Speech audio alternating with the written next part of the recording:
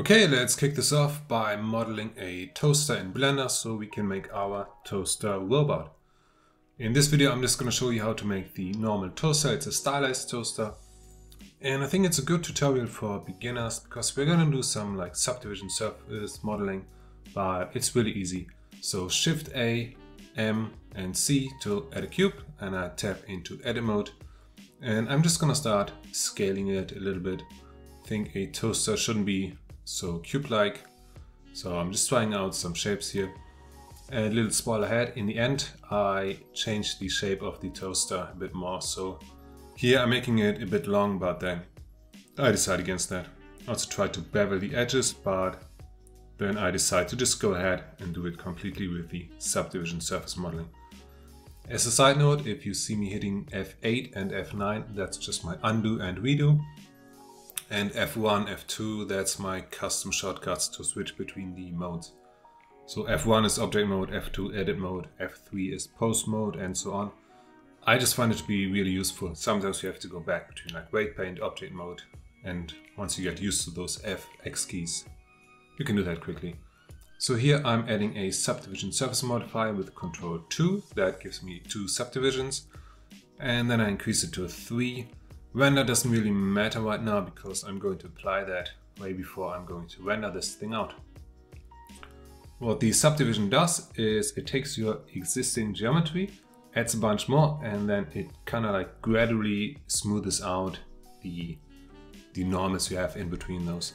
There are 2 main ways to get the sharp edges. One is to increase the crease. That you can do that on the edges. Right here, if you go to item, main crease, make it to 1.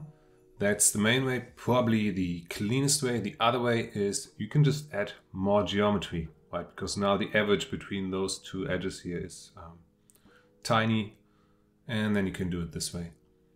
But I think using the crease is better because then you don't have these perfectly overlapping geometry and there's no like clicking confusion. Okay, let's go Ctrl R, make a loop cut, and with this one still selected, I'm gonna bevel it, Ctrl B, and just drag it out a bit so it gets a bit wider and we are approaching our toaster shape. Into side view, I'm just trying to make this like a little less rounded, I guess. So Ctrl R, another loop cut, move this up and down a bit, just try to find a nice spot. And then of course I can also just scale around the original geometry that I have. So I select those 3 faces. Proportional editing is turned on, which helps a lot to get these smooth effects. In this case there's no effect because the next vertices are so far away and my proportional editing influence is quite small. But I'm already having it on because I know I'm going to use this a lot to make sure this stays nice and smooth. No idea why I extruded it this way, but yeah. So just scaling it inward a little bit. And here I think this entire thing is a bit too tall for a toaster, so I select the 3 bottom faces, then G and Z, move them up a bit. And here I reduce the subdivision to 2 levels. I want to copy geometry, so I want to apply this thing, and then I can just copy some geometry. And it might be a little bit easier if I have less faces to deal with. To be honest, doesn't make much of a difference. So Ctrl A to apply this one, and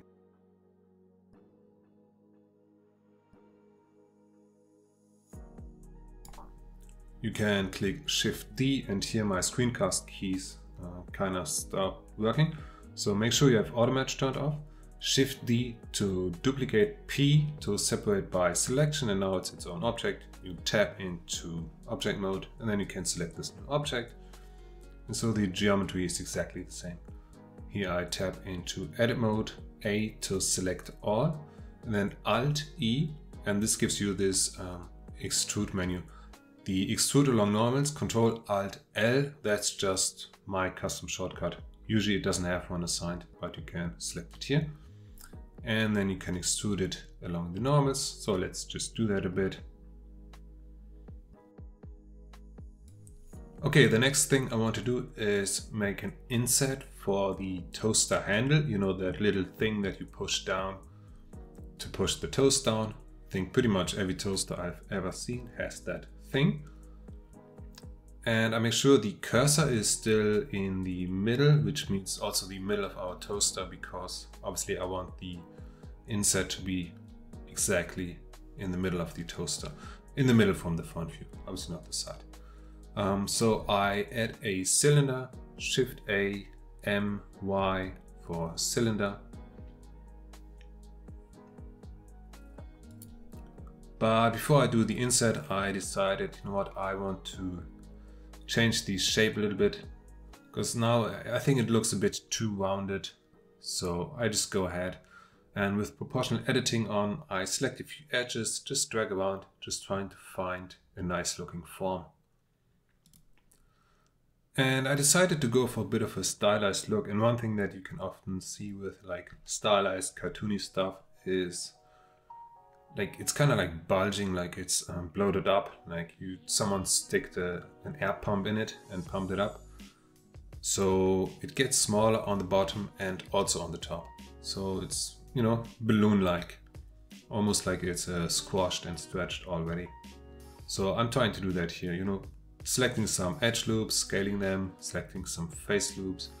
And of course I have proportional editing turned on, so it's always nice and smooth. I don't want to just like move one edge loop and then get like these wicked sharp edges.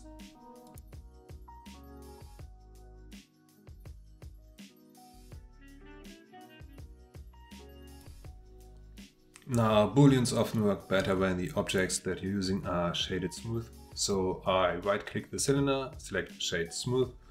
Now it's also smoothing out every edge on the cylinder, but we don't want the top edge to be smoothed out. So here in the object data properties, under normals we can select auto smooth. So it's only going to smooth faces like or edges that have this angle below 30 degrees. And I'm also going to smooth the toaster, right click, shade smooth. I can do the same here, auto smooth, and then I see actually these angles are a bit too sharp, but I can just increase the auto smooth angle. And before I do the boolean, I decided I'm gonna add one more subdivision. So Control 1, subdivision, and Control A to apply it. Now we have more geometry to work with, because I want to copy some geometry later on. And I think this is also going to be the final subdivisions that I'm going to use for the model. There is a super useful add-on called Bool Tool. You can enable that in the preferences, and then you have it in this edit menu. So just go to Edit, Preferences, and search for Bool Tool. Comes with Blender, because now you can easily select the first one, that's going to be your boolean. Then you shift select the one that you want to operate on. That's going to get the boolean modifier. And with Control minus, now we just made the difference boolean. And the nice thing is it also turned the cylinder into the wireframe, which is here under viewport display. It switched from texture to wired, and it also hid it from the render, which is really nice, so you don't get like nasty surprises. Sometimes you render your scene and you realize you have all these booleans still on. And now we can just position this and maybe scale it. Now booleans can sometimes give you trouble, and one thing that's good to avoid is having those like perfect edges on top of each other. Blender is not always going to say, oh, let's combine those, but it's going to like try to make these edges really close, and things can get messy. So usually it's better to have the edges not overlap.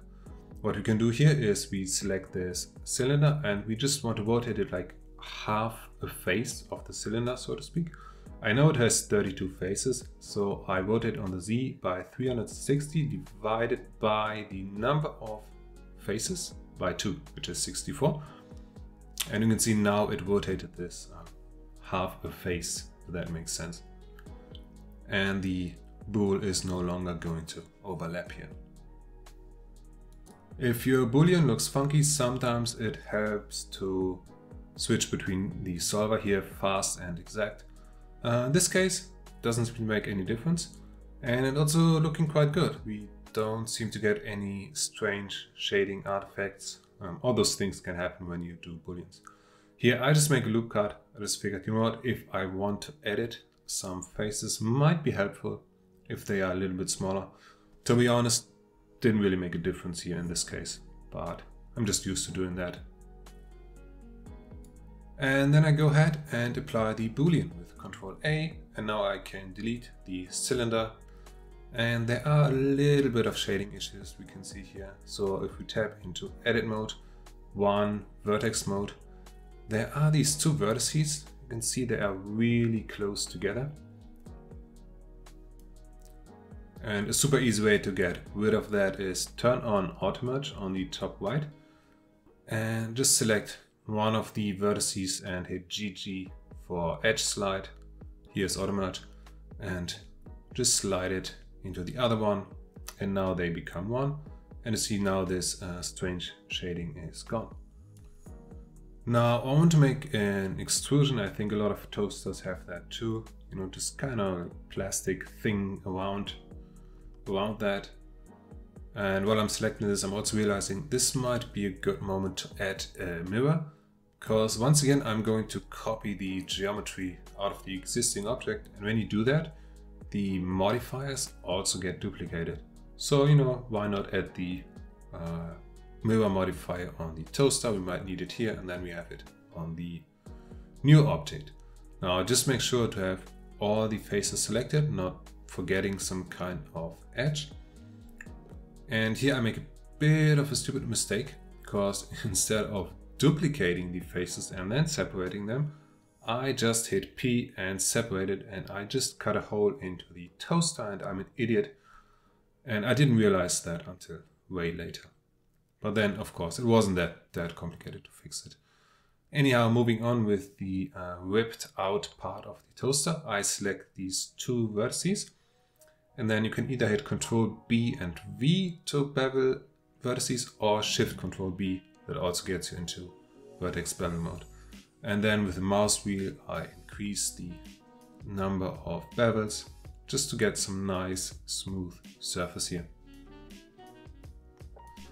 Now I select all faces and then E to extrude, and I just take the angle that it gives us. I think it works quite nicely for this kind of surface that we have. Just extrude a bit, and here on the mirror I turn on bisect and also had to turn on flip, so the other side that we are mirroring to removes the mesh. So now we have these smooth rounded corners on both sides. Then I wanted to adjust the bottom a bit. I think now it looked strange that it's like too vertical. I kind of want to get closer to the original shape and just make the bottom a bit smaller, like moving in. So I can just select the bottom faces and then have proportional editing turned on, and I just scale them inwards a bit, you know, so we get like this nice shape here as well.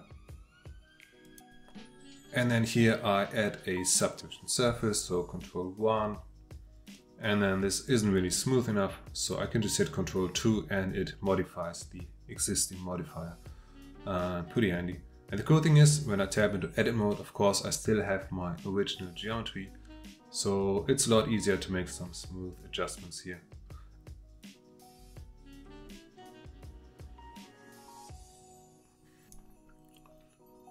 Here I select the outer edge loop and increase the crease.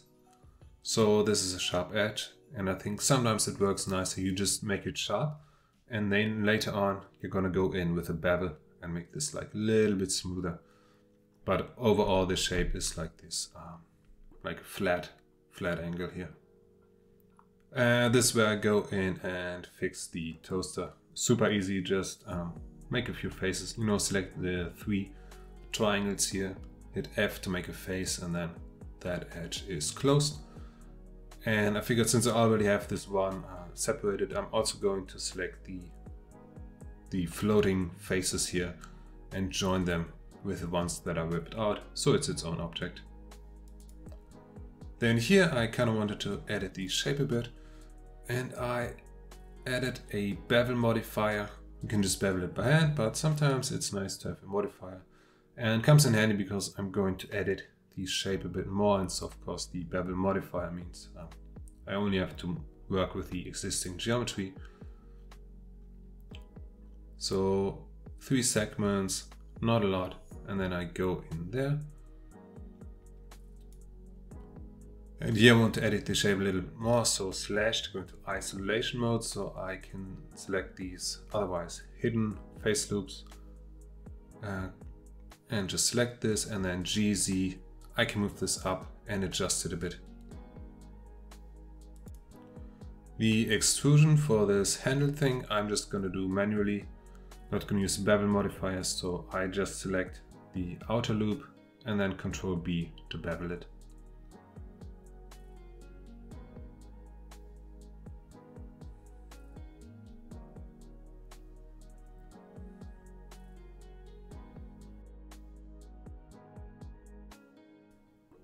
And now the next thing, I want to make a little insert where the toaster slider handler connects with the inside of the toaster. That makes sense. So what I mean is, you know, the little handle that you push down, it's obviously connected with the inside, and it's usually like very crude mechanic. It's really just, you're quite literally pushing down this thing. So I just add a cube here, and then I'm going to do the same.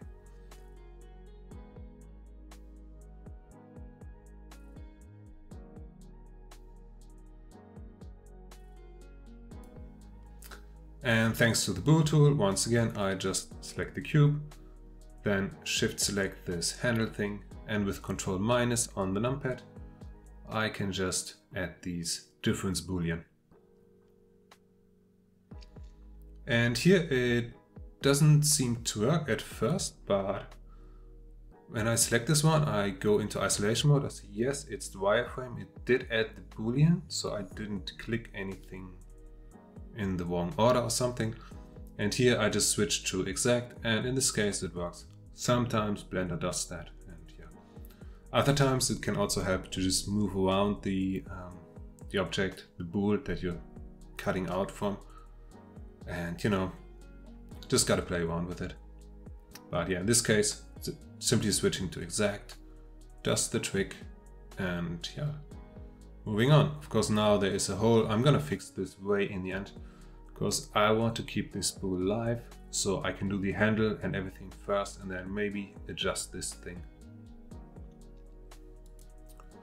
For the handle, I just add another cube, scale this down, and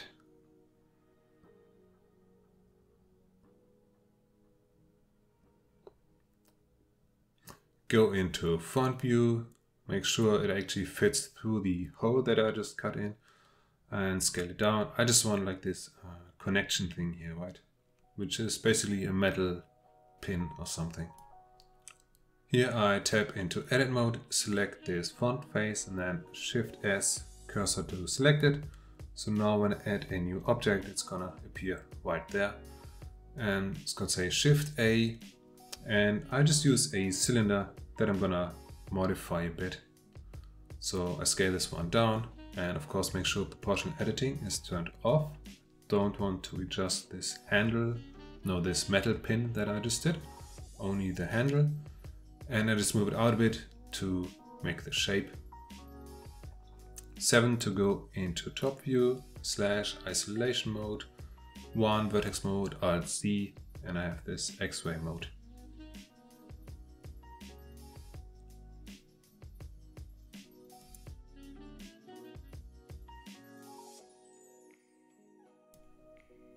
And here I just move things around a bit, and I decided to also add a mirror modifier. And here's another really useful add-on called Auto Mirror. Also preferences add-on, just enable it, and it's really nice. Also has a nice option to cut the object in half for you. So then basically one click you have this mirror. Orientation is the side that you want to keep. So right now I want to keep working on the negative side of the x-axis. So orientation, I choose negative, then I click Auto Mirror, and now I have this mirror. And I only have to worry about one side. And here I just continue to shaping this thing and also scaling it, zooming out a bit, see if it looks okay. Since this is a stylized toaster, I'm pushing the size of these, especially the iconic things, of the toaster, make them a bit bigger. I think that's you know, a very common thing for stylized art, because everyone knows what like the toaster handle is, so it's kind of important.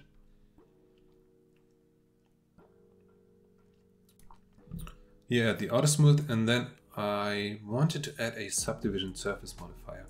That's where I realized that's not gonna go well with my blocky handle. It's just basically gonna turn this into like a cylinder if I add the subdivision.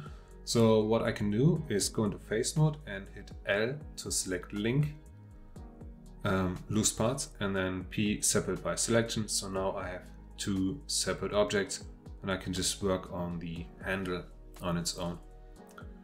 And of course here I scale in the metal pin, move it down a bit. Now for the subdivision, what I really want is, I want like the outer edge loop. I want this to be more smooth. And to be honest, I could have just selected all of those, beveled those, but I chose the slightly more complicated way. I select the faces here and then I to insert them, and of course you have to be careful because it can easily break your geometry. It's a lot safer, you just insert a little bit and then you scale them, and maybe don't scale them on the Z-axis. So choose individual origins here, so they're not scaling towards the middle, and just scale it in. And now the subdivision surface is just gonna have more geometry here. So Control 1 to edit, and this time I just chose to make a few loop cuts here to even out these edges. Of course, could have creased it, could have beveled it. There are always many solutions to the same problem in Blender. And then I go ahead and apply this with the level 1 subdivision, and I just bevel the edges here a bit, just to make them a little less sharp and, you know, more realistic. Now, one of the most important things for a toaster is somewhere to put the toast inside. So I chose the toaster, Shift S, cursor to selected, so it's right in the middle, and then Shift A and add a cube. And we're just going to do the same thing, right? Scale it in here and remove it as a boolean from the toaster. And we can actually do that right away. I think it's easier to just apply the boolean and then just keep editing the shape, so you kind of see what it's going to look like. So Shift select the toaster and Control minus, we have the boolean, and this time it's working quite nicely. And I decided that I want to have like a little bit of a bigger inset on the top, and then the toast slots, they're just going to be a little bit smaller. And I do that by moving the cube up. This is the big inset, and then here in the edit mode I can just choose the toast slots. I can extrude them out of this cube. So for that I make a loop cut and increase it to 2 with the mouse wheel. Those are going to be my toast slots, so I'm going to bevel these one more time, these 2 new loop cuts. And yeah, to make them a little bit bigger, I think the easiest way is if you choose the pivot median point, and then you can scale on the x-axis, so SX. Now they're getting bigger, and of course you can scale the one in the middle if you wanted to have them closer together.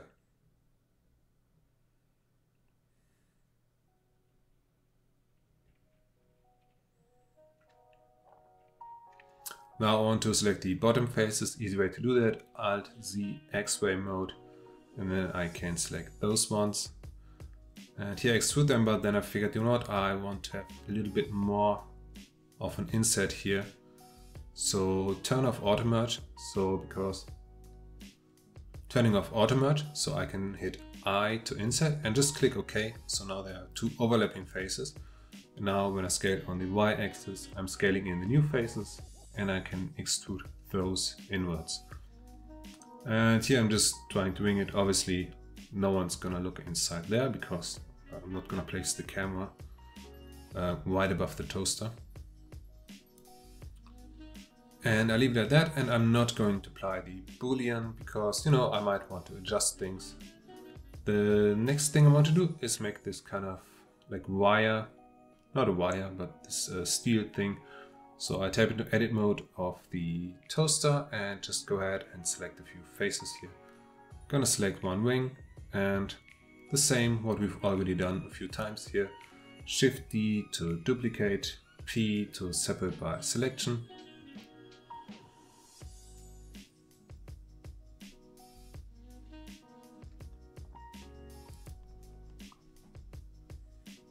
And then we select the new object. 3, face mode A, select all faces, Alt E for the extrude menu and extrude along normals. And just extrude it a little bit. I'm just trying to make it less than the bottom wing here. So I think this is okay. Here I want to bevel the outer edges. There's a cool method here, select loops and choose select boundary loops. And now you only have these outer loops selected. Control B to bevel, and to make sure that I don't accidentally bevel too much and the geometry gets completely broken, there's a cool way. You just hit C, that's going to add this constraint, and now the maximum you can do is just right up until the point where the geometry breaks. And you know, if I drag here, I can't go further than that, so I know that is safe.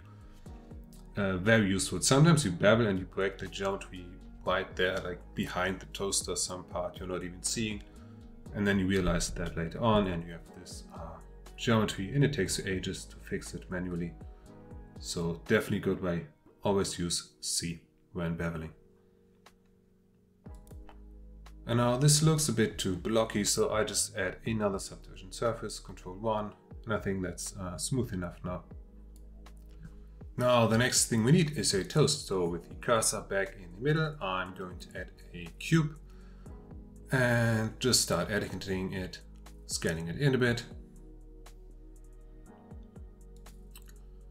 And now I just bring in this toast image. I'm gonna provide the link in the description. It's free for commercial use. It's from the great site Pixabay. And here I just clear the rotation and I rotate it on the Y-axis. Once again, the screencast keys seem to have stopped working. Seems a bit buggy at the moment with Blender 3.1. Now I'm not going to model it exactly, but I think, you know, just nice to have a reference. And we're going to use this image later on for the texture, because I'm just gonna map the texture of the toast onto the toast mesh, and then it looks kind of realistic. And then actually we're going to use a few tricks to make it look less realistic, more stylized, you know, push the saturation, blur it out a bit. Anyhow, I'm just trying to scale the image so I have more or less a guide. And if you're following this tutorial because you want to go all the way and do the toaster robot, it's quite important that the distance from the center to like these outer edges in the middle is the same. The reason is I have this toaster robot hand that's going to grab it with the hooks, and it's just so much easier if the hooks can just move the same way, and they're just going to grab where these edge loops that I'm doing here, where they end. So I'm just doing these to have them as a reference. So I'm just loop cutting here, and then I select these faces, Shift D to duplicate, P, separate by selection, and I just keep it open. So now when I edit the original cube, which I do here with a few more loop cuts, I make sure that, you know, where these planes there are just duplicated, where they touch, that's just going to be the same. So this is exactly where the robot fingers, so to speak, are going to grab the toast.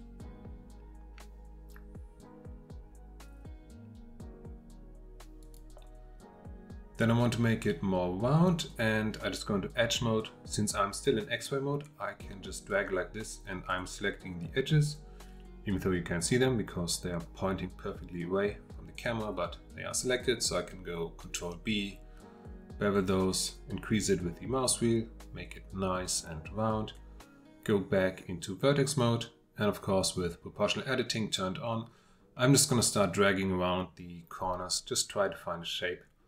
since this is all stylized, I think, yeah, just making these curvatures a bit bigger, pushing this out a bit, makes it look more stylized and cartoony. And of course, always keep the reference here in mind.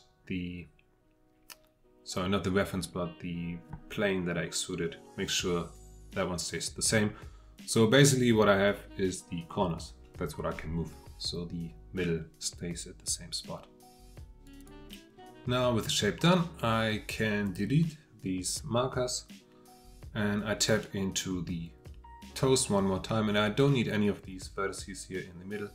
I can just select them on the other side and Ctrl X to dissolve those.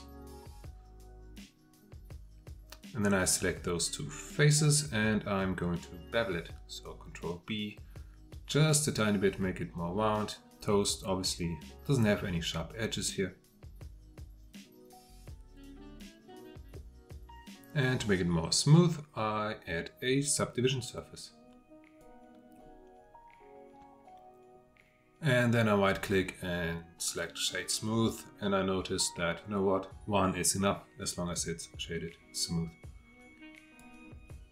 And I don't need the toast reference anymore, so I can just delete that image.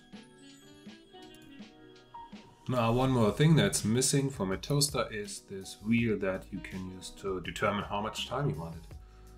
And I think for the robot I want the wheel kind of connected, so it's like the toast robot arm is gonna come out right where this wheel is. So it seems like it's ticking down, and somehow that triggers the entire robot arm. But yeah, obviously we're just gonna make it a separate object, so we can move that freely around. And I'm also gonna have to rotate it a bit because the surface of my toaster is rounded in pretty much all directions here. And this one's pretty straightforward, just I to insert the face, E to extrude it inward. So I want this to be like the outer loop. And I ended up modifying this a little bit later on when I did the texturing, and I realized, yeah, it should look a bit different. But anyhow, here I extrude this thing. This is going to be the wheel that you can turn. And I thought, since this is kind of a like retro 50s look, it would be cool to have this like little metal thing like pointing towards the time. You're gonna see what I mean in a moment. But first I bevel this one, make it nice and smooth.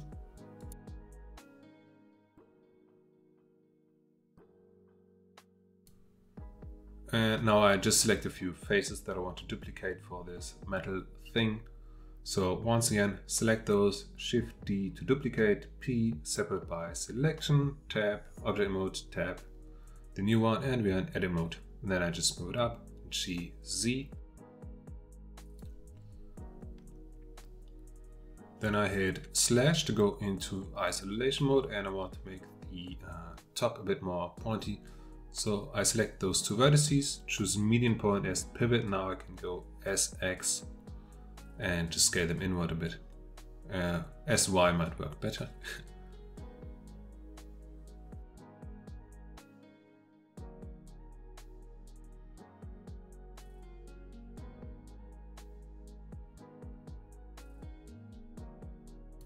And with all faces selected, I'm going to extrude along normals. Here I'm using the custom shortcut. Otherwise, you can hit Alt E, select it there. Just move it out a little bit by holding down Shift. And now we have this kind of thing that's going to be metal and pointing at, you know, the remaining time of the toast.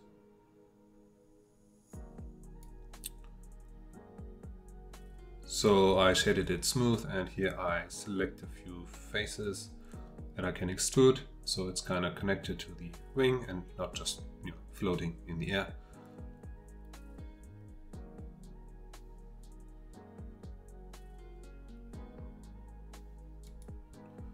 The next thing the toaster needs is some heating pipes. No, they're not really pipes. Heating wires, maybe? Wire might be the wrong word as well, but here I have this reference. Turns out they look pretty much the same on every toaster. Seems like the perfect technology has been found. So I just shift right click to place the cursor there, and time to add a cylinder by going shift A. And I think 32 because we left like a poly count a long time ago. Nothing's gonna save that anymore. So I just wrote it on the X and then scale it down, and of course scale it on the Y axis. It's a little bit thick, and later on I made it a bit smaller when I realized the toast doesn't have a lot of space left because I made these too thick. So maybe you might want to make them a bit smaller right away. I kind of justified it by saying I'm doing it stylized, and you know, those pipes are something everyone notices and pretty iconic for a toaster. So I think it doesn't hurt to push the size a bit. For the vertical ones, I select this one, Shift D, duplicate, and then RX90. So now we have this vertical pipe, and just bring it into position.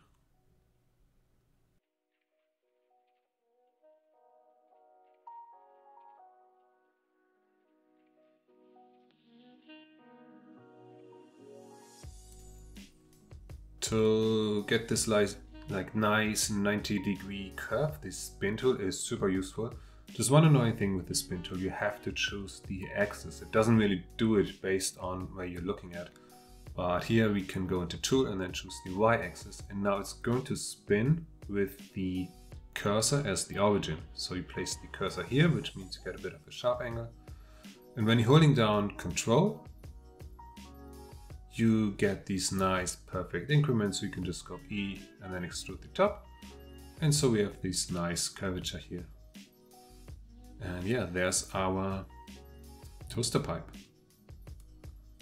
And to get a lot more of those, we can easily use an array. So I bring it into position, then add the modifier array. We don't want the x-axis, we want the y-axis, and this is relative. Probably should have used constant. So relative means, you know, the size of the object. So 10 times the size of the object on the Y. That's how it's going to place the part. And I took a quick look and noticed that 5 seems to be the standard number for toaster heating pipes. So I go with 5. And I just go into top view, 7 on the numpad, and for the spacing I'm just gonna wing it. Make it look more or less correctly. And also notice the other pipe isn't really long enough, so SY to scale it on the Y-axis. And then I just use a bunch of mirror modifiers. Actually for this one, I don't know why, I just decided to duplicate it, have it in one shape. So I went into edit mode, selected all of this, Shift D to duplicate, RZ180 to rotate 180 degrees, and then just move it on the x-axis.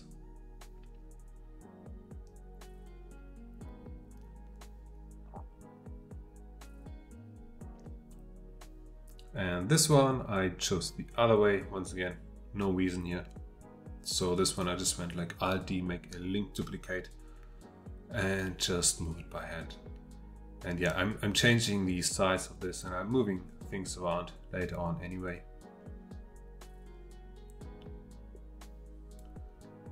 And to duplicate it, I just add a mirror modifier, and of course I choose the toaster as the mirror object. So I select this one, add a mirror, and mirror object is the toaster. So now it's on the other side. Then I can just duplicate the modifier for the second pipe thing. Unfortunately, I can't do it for the vertical ones because they have the array modifier and you can't copy selected modifiers. So you can see it doesn't work. I think there's a nice add-on on GitHub that can do that. But yeah, in vanilla Blender, unfortunately, this very, very useful function is missing. I can do it with this one, and here I just add the mirror manually. And of course the same here, mirror object is the toaster. And here I decided, you know what, the toaster just seems to be a bit too long. doesn't really have to be, so I just went ahead and scaled it a bit on the y-axis. Just choose these, like, I just selected the three main shapes, the toaster body, the wing on the top, and this metal ring that's going across the y-axis, and just scale it on the y a bit. And of course, for the other stuff, I just have to move it around then. But yeah, I figured it looks a bit better if the toaster isn't too long. And now that I knew, okay, this is going to be my toaster shape, I applied this boolean here that cuts into the slider holder. And of course I need to extrude it so there isn't this wicked hole. So I just select those edges and then E to extrude. And of course with F we can just make a face here. And when I do those things, it's useful to check the face orientation. In the preferences, I made it that normal oriented faces are invisible and I only see the wrong ones in red. You can turn it on here. I have a shortcut assigned, a quick favorite. So with Q, I can always access that. Just good to check this early and often. And so this is what I do with the entire toaster. So once again, I go face orientation. The big one doesn't matter because that's from the boolean. So if I hide this, it looks good. And then I noticed for some reason this handler actually got flipped. But of course that's super easy to fix. I apply the mirror, don't really need that anymore. And just select all faces in edit mode and then Shift N to recalculate faces. And like 95% of the cases, that's going to solve the problem.